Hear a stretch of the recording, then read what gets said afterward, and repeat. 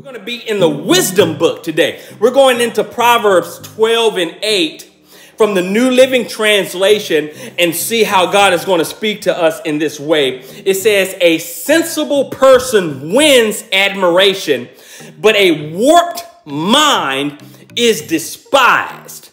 All right? Did y'all hear that? Did y'all get that? It says a sensible person wins admiration. You see, when you are thinking in a practical way, because let me tell you, the God that we serve is almighty, but he's practical. The God that we serve, he's omnipresent, but he's practical. The God that we serve is all powerful, but he's practical. He's not that deep that you can't touch him. He's not so far away that you can't reach him.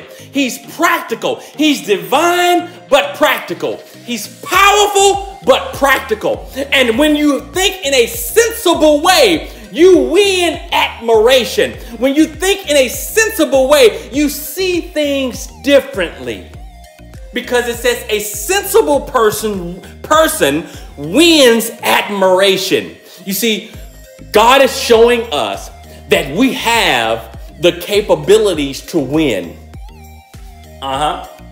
That should sound very good to us, but at the same time, you know it comes with something because God is practical. He's practical. You know, God says you can win, but at the same time, there are things that you must do in order to win. God, speak to us today very plainly. He says, because a sensible person wins admiration. A person that is willing to be taught can win. God, help me, man. A person that is willing to humble themselves can win. God, man. A person that is willing to throw down their pride and shame can win.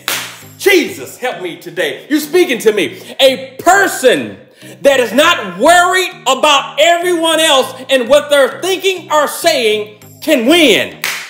A sensible person wins admiration. A sensible person. I need you to think with some sense. Jesus, boy, that sounds like the old folk. That sounds like my grandmother speaking to me. You act like you don't have a bit of sense.